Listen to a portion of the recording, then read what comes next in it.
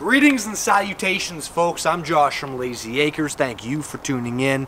We are saving the world here, one trailer at a time. Today we're going to take a look at a 2023 Jayco Jayflight, model number 331 BTS, formerly 33R BTS, weighs around 9,000 pounds or so.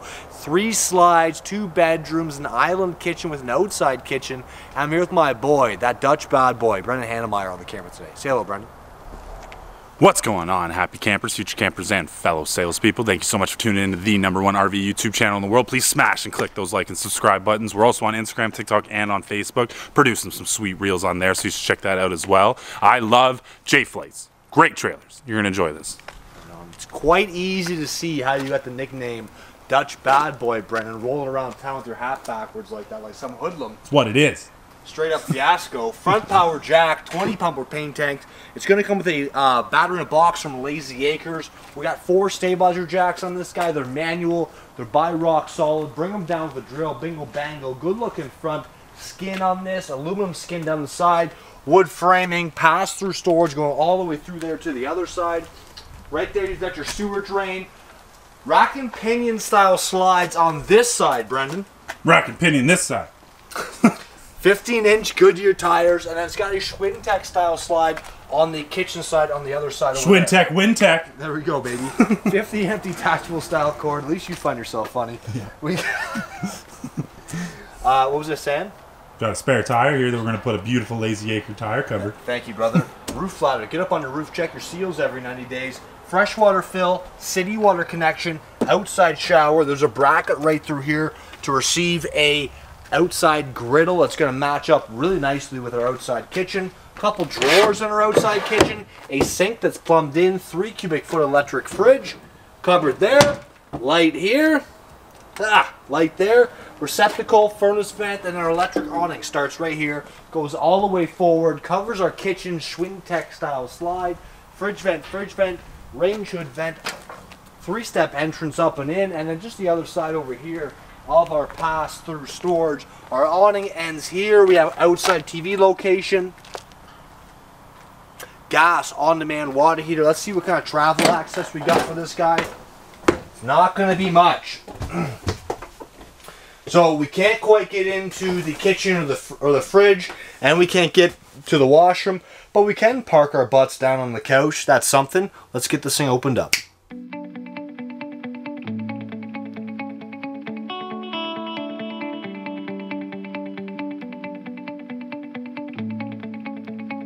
Right on, folks. We're inside that 331 BTS. Nice kitchen in here.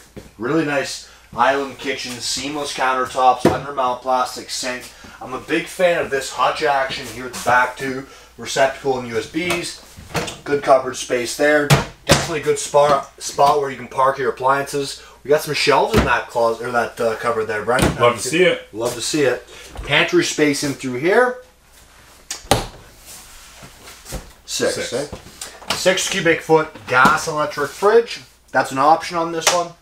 Skinny cupboard here. Microwave range hood, glass stovetop cover, blue lights on the oven knobs. Cupboard there, and cupboard here.